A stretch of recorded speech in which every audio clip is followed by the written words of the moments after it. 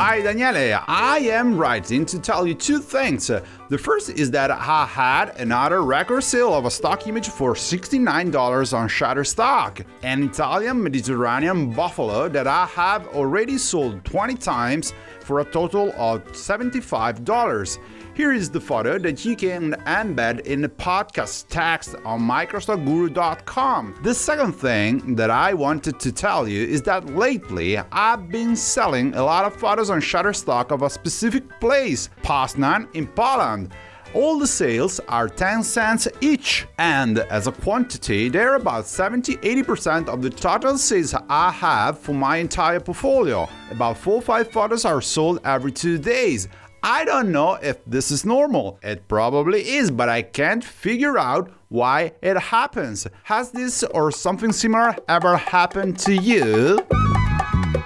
From the basement of a house in the countryside, the Microstock Guru, the godfather of stock footage, the man who can teach you how to make money selling your photos and videos online. Ladies and gentlemen, Daniele Carrer. The words with which I open the episode are from a professional photographer and excellent producer of stock images that I have already spoken about several times in this podcast. His name is Giulio Martino, and I mention him because the topics he talks about are things that I would like to discuss with you.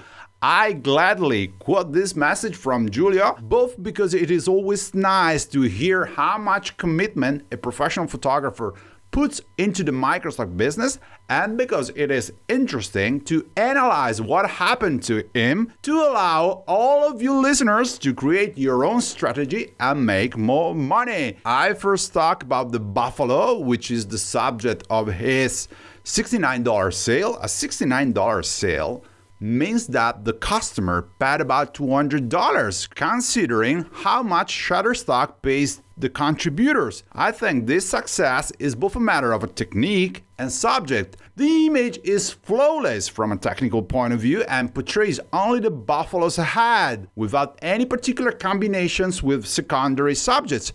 Don't get me wrong, guys. Giulio is a professional, and I know he knows how to take a picture. Unlike social network photographers who feel like artists but don't actually know what photography is, Giulio was also good at using the few secondary elements of the picture, like the barbed wire and a wooden stake, without the animal being covered in any way. But it is interesting to see how such a simple subject has had success in an already highly saturated market like microstock is today. The Italian Mediterranean buffalo is a niche animal which is successful on microstocks, both because it is not easy to find it around the world, and because from a commercial point of view, behind that animal there is a market with a lot of money to spend on communication. And Giulio was good at taking advantage of the opportunity to shoot that subject not too far from the place where he lives. So he spent nothing to create the stock image of a subject that other contributors who live in different parts of the world will have spent a lot of money to shoot. That's his simple secret. Taking advantage of subjects you can shoot for free while other contributors had to pay to portray them. I'm sure, kind listeners, that in your area there are a lot of subjects that you can shoot easily and that can give similar good sales results. Giulio and I live in Italy, where, let's say, there is a subject related to food and beverage around every corner, and a lot of companies willing to spend their money on footage and images that portray it. I'm 100% sure that you can find something similar where you live. A beach, a mountain lake, an agricultural field, a shop, the assembly line of your friend. It can also be a person, like someone you know, who owns a gym and allows you to shoot people who run on tapis roulant. Or maybe just your mom who likes cooking, or even yourself if you have a garden and simply cut the grass or cultivate plants, which can be a great subject for your stock footage. Remember that the digital world is for people who have great ideas and the ability to work on them.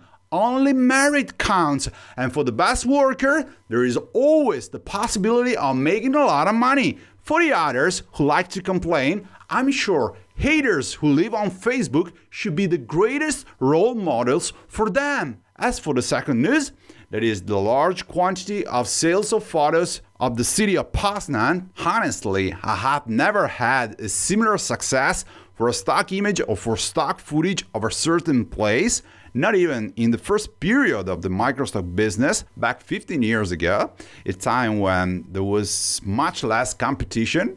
Well, I did a little research on Google News to understand if something is happening in Poznan, and it would seem that there are no events on the way or in the launch phase, nothing that justifies the purchase of so many photos of the city.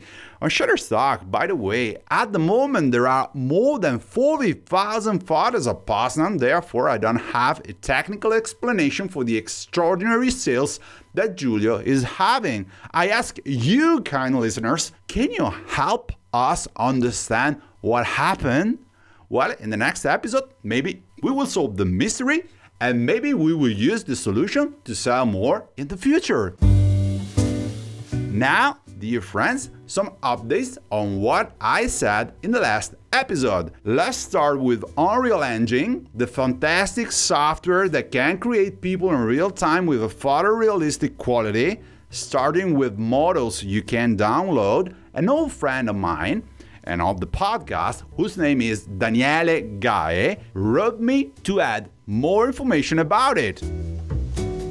I've listened to your podcast and you mentioned Unreal Engine and Quixels MetaHumans. Well, I use a similar software called Blender, which is more versatile, but more and more graphic designers are switching to Unreal Engine because it has crazy realism. I take this opportunity to tell you how things are going as a contributor.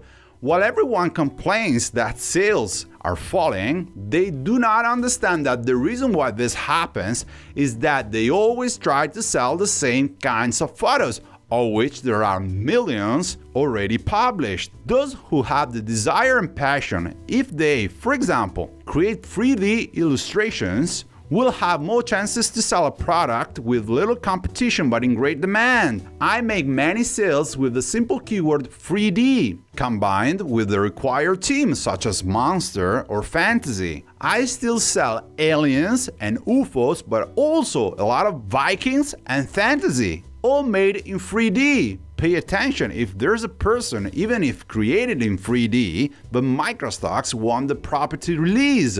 So basically, Microstock works well with illustrations. With the money I earn from my growing sales, I pay the subscriptions to various sites from which I buy and download 3D models and textures. By doing so, I expand my archive with endless possibilities to create other sellable images. Not only on Microstocks.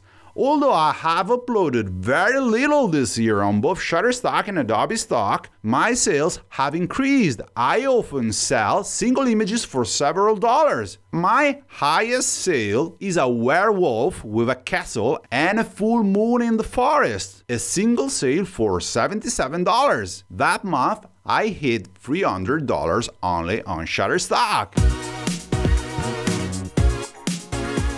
Dear friends, I agree 100% with the other Daniele. He has my same name and he was also born in my year, 1977. Well, what a coincidence. I think we should focus on one aspect of his message. There's a basic business rule even in Microstock. The most important law of any market is supply and demand. If you compete on content for which there is a lot of offer, it is very difficult to make money. If on the other hand you publish different content, such as stock illustrations created in 3D graphics, you have a much better chance of selling. And Daniele proves it. That's it. Less Eiffel Tower images and more werewolves. I linked to you in the text of the podcast his story, which is that of a full-time graphic designer who started from school and went through the creation of the covers of magazines that he still does, and dozens of other projects connected to his creativity,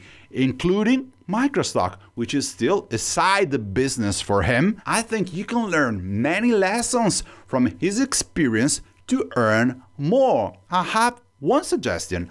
Always try to learn from those who have achieved something. Forget those who are not even able to put their life in place, but give advice to others. Thank you for sharing this information, my friend with my same name. Well, guys, in the next episode, I should tell you what happened in 1977.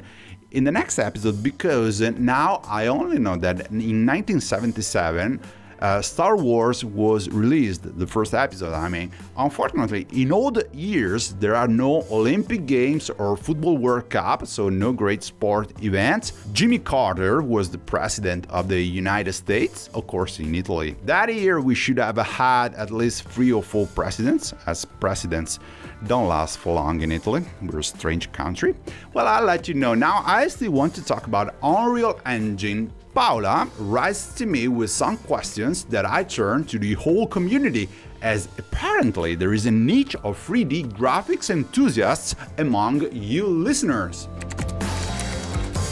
I find the Unreal Engine software exceptional and would like to start studying and working on it. I am a photographer, and with this tool I could approach stock footage, but I have questions. Can I also create JPEGs or just videos? Can I also use this software for commercial use? I have read the license and I think it can be done, but I would also like your confirmation. Thanks for the question, Paula. I will briefly answer what you are asking. I took just a quick look at the software, starting with the incredible video that the authors have posted on YouTube that shows people you may think are real, and you finally discover that they were created on the computer. Well, crazy. I remind those who missed the previous episode that the Unreal Engine is free software, at least in its basic version, and it creates subjects in real time, therefore without rendering. I'm so sorry that I still haven't deepened my understanding of this software enough to answer Paula's question with full knowledge. As an entrepreneur, I'm always used to think about solving problems right away. So if there is no native image export function, you can always export the video and extract the frame with any editing software. The 4K resolution is 8 megapixels, so it is above the minimum resolution accepted by Microstocks, which usually starts at 2 megapixels. As for commercial use, from what I have read, I also think that what you create with Unreal Engine can be sold for commercial use. About the release for Microstocks, as Daniele Guy told us, I guess you have to declare that they are digital people created with Unreal Engine, and consequently, you do not need a traditional release. Agencies know that such software exists and will consequently already have rules for it. However, I ask all of you kind listeners to confirm what Paula asked. So, community and contributors, let's work together. We are a group of photographers and video makers who do not like war, but work to do better and better by sharing our knowledge. And now, ladies and gentlemen, the Microstock Guru answers your questions. Well, my friends, in the last episode, I only aired 2 questions because I spent a lot of time talking about other important topics. So today, I would like to give you more answers than usual. I start with one of those technical questions that I like more. I just bought your course. I was studying the Dropstock.io keyword tool, and your explanations are very clear. There is one thing, however, that I don't understand. I simulated a search based on the main keyword coffee combined with the secondary keyword breakfast, and it seemed to be a good subject to produce new stock footage. But when I type coffee breakfast together on the Pond5 search engine, I get 90,000 results, which I think means too much competition to be worth it. What should we do in these cases?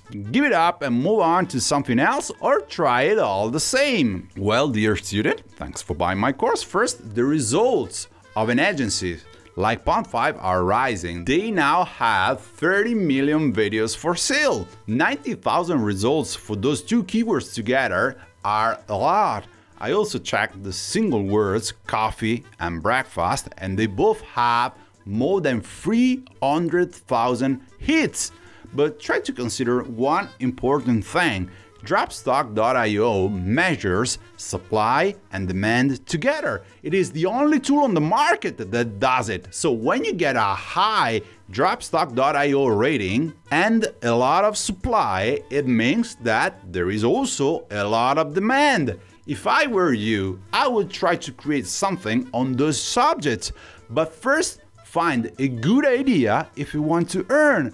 Combine those subjects with people, because when there is a lot of competition, using people gives you something more. So let's go straight to the point. Recruit a family member or a friend of yours and have them simulate a breakfast situation. Light up the scene, and before shooting, write down a plan with 20-30 situations related to breakfast and coffee, like the person who drinks coffee normally, drinking coffee fast while eating something, maybe while standing up, the coffee spilling on the table for a distraction, the person checking the laptop and smartphone while drinking coffee.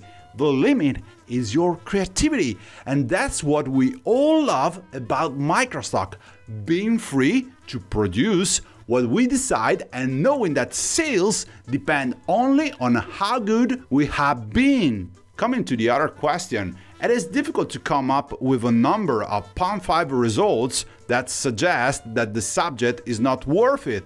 Indeed, it is wrong to do it, in my opinion, because you always have to measure supply and demand together. So if there is a lot of supply, but there is also a lot of demand, it can still be worth it. The favorable relationship between supply and demand is told only by Dropstock.io. There are some subjects that have very few results in agencies, but they are not convenient to shoot because only a few buyers want them. If I typed in the name of the small town where I live today on Palm5, I don't think any results will show, but I'm not interested in shooting it, even if it's outside my door, because there aren't any buyers looking for images or footage of the city where I live. Palm5 is not worth uploading stock images, is it? I never asked this question. Kidding. That's right, I can tell you that images don't sell on Palm5, even if the agency sells them, so it's best to avoid wasting your time on uploading photos there. Remember that you can't consider free something just because you don't pay to do it. I imagine that you already sell stock images you now want to sell on Palm5 on other agencies. But even if it is free to upload content on Palm5, as they don't ask contributors for money to sell their content, you will spend your precious time doing it, even if you use software like Stock Submitter or Microstock Plus. This means losing money because at the same time you can do something that can give you an income instead, like producing new content. Consequently, the agencies where you sell your content must be carefully selected, and Palm5 is not worth selling anything other than stock footage. The videos that my Canon EOS M50 creates are MP4 files that are not so heavy. I edit them with Adobe After Effects and export them as Apple ProRes 422 HQ. By doing so, they become too heavy. A 150 megabytes video becomes 5 times heavier if I export on Apple ProRes 422 but not HQ. Do you think it will be okay for stock footage? Well, this is a question for those who produce stock footage, so I will answer quickly before the listeners run away. As I know most of you are photographers who do not like shooting videos, please change your mind, guys. My friend, you can safely use the non-HQ Apple ProRes 422, which weighs slightly less, but don't expect to produce half-size files. Unfortunately, professional formats are large. To change something, you should switch to H.264 codec, but many editors still don't like it because in color correction operations, it creates images with more artifacts compared to less compressed formats such as the Apple ProRes or Photo JPEG. I am in love with time lapses. I would like to produce something in RAW in 8K 60 frames per second. Do you think I have a few competitors in today's market? Could it be attractive for those who buy content for producing documentaries or feature films? Well, my friend from Rome, I think you're Italian at least, beautiful city by the way, there are still a few competitors on 8K today, especially at 60 frames per second. The problem is that currently there is also little demand from buyers and nobody knows whether 8K will actually replace 4K within a few years or not. However, the downscale from 8K to 4K is in the same aspect ratio. As a result, if you upload in 8K, the customer can buy 4K as it would have if you uploaded directly at that resolution. The only problem for you is that the render times are much longer because the resolution is 4 times greater. Well, last question now. Hi Daniele, thank you very much for all the advice you give us. I have a question related to the world of microstock, in which I am planning to start selling. Do agencies accept abstract images like fractals created from photos shot by me? Agency accept abstract photos, but in the example you make, fractals, the sellability is very poor, so you risk wasting time to earn nothing. Again, read the story of Daniele Guy, the contributor I mentioned earlier in this episode. He has always been a photographer too, but he found a good niche on 3D graphics. You could try to do like him, taking inspiration from his story that I link you on the text of the podcast that you can access by clicking the link on the description of the episode. Thank you for listening to my answers. The time for the answers has run out. Please submit your questions about stock images and stock footage on Microstockguru.com contact page. In this last part of the podcast, I would like to talk about a topic that always concerns photography and digital business for photographers and video makers, but not directly Microstock. I do this by quoting one of the countless messages that come to me, usually in Italian and sometimes in English, in the 2 weeks that separate the release of episodes. I say usually in Italian because the podcast is first released in that language, and the Italian version is also an older show with more listeners, 106 episodes, while this is only the 18th episode in English. I wanted your opinion on a small book that I self-published on Amazon. It is an autobiography of my career as a photographer. I don't know if I did something wrong, but after months in the Amazon reports, there have been no sales, which seems strange to me. Since you also have some experience in publications, if you have any information to give me, I would appreciate it. So listeners, let's talk about another form of monetization for you as photographers. The friend mentions a written book, something that you can publish too. If you don't like to write, remember that you can publish your photo books on Amazon and sell them all over the world.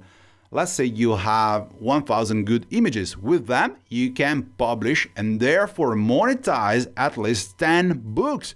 But it's not all that simple, and let me tell you why. As I said, our friend's question has little to do with Microstock, but I am happy to quote it because I would like this podcast to also talk about other digital businesses that can be done with photos and videos, and therefore I gladly share my answer. The flow of selling books on Amazon is also the platform's greatest asset.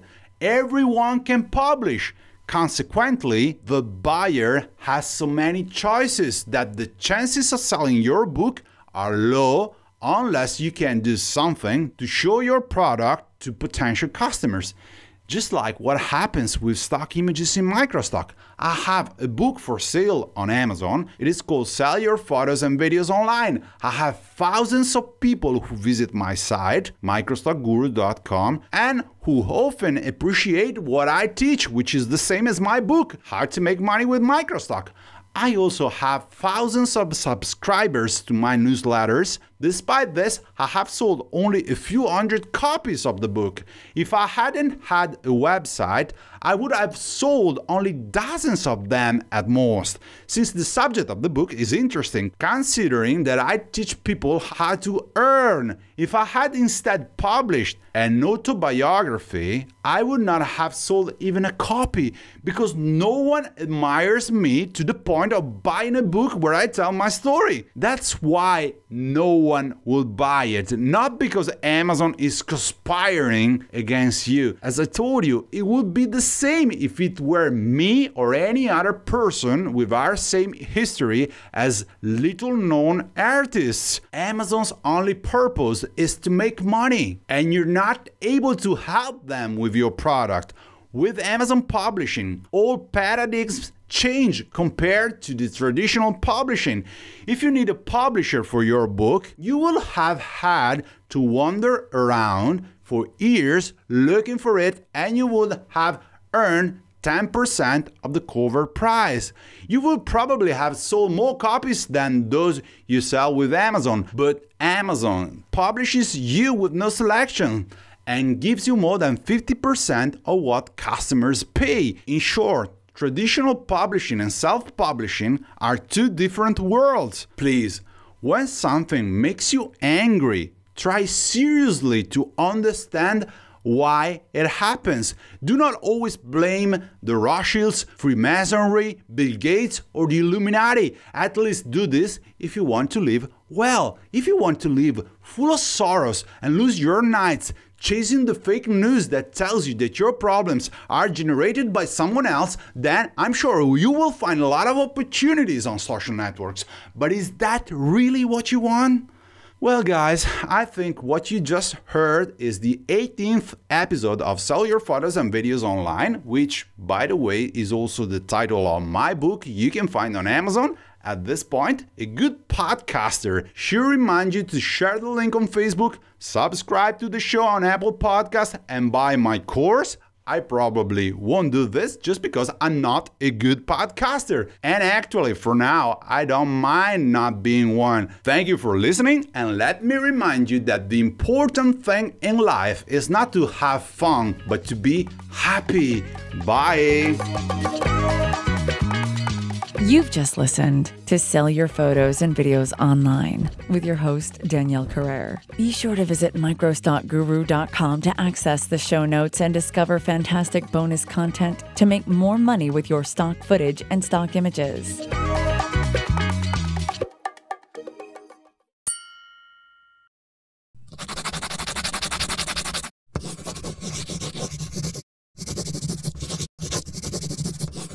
Microstockguru.com